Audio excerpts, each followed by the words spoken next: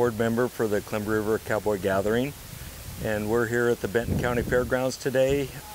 We have a music festival going on. We've got entertainment starting at noon today through 5 o'clock. At 5:15 we start a night concert with a Nashville star, Johnny Rodriguez, Friday night. We'll have Barbara Fairchild on Saturday night.